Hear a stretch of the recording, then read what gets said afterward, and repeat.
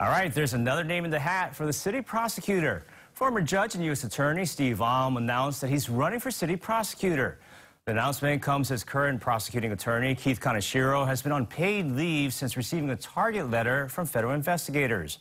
Alm noted that his past experience, saying that crime fell 70% in areas like Chinatown when he was a U.S. attorney back in the 1990s.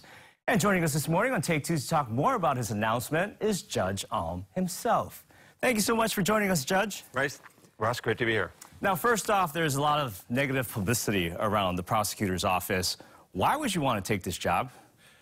I really feel a sense of obligation. That's where I started, and I feel the pull to go back and make things right. This campaign is all about restoring trust to the prosecutor's office. Now, if you were to win and be elected, what would be your top priorities? Well, first thing is restoring trust and creating a culture of integrity, train the deputies so they can be ethical, skilled trial attorneys to go in there and do the job of keeping Hawaii safe. Now, with all of your experience, what are you most proud of?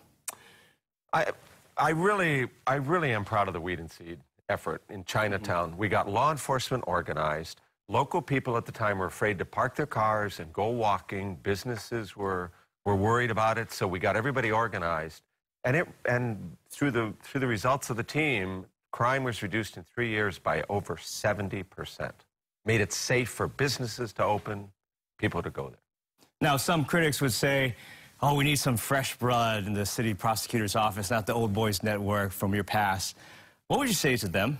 Well, I'm fresh blood. I've never been Honolulu Prosecutor before. And if by that they mean somebody with experience who actually gets things done, who got the endorsement of SHOPO, who can work with law enforcement, who has the respect of the police chief and all the other agency heads, I'll be happy to take this on.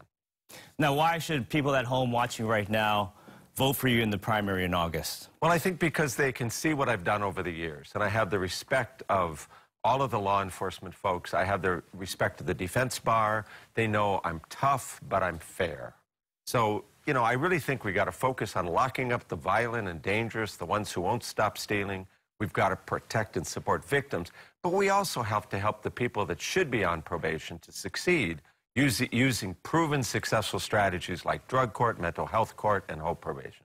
All right, Judge, thank you so much for your time and stopping by this morning on Take Two. Thank you. Great to be here.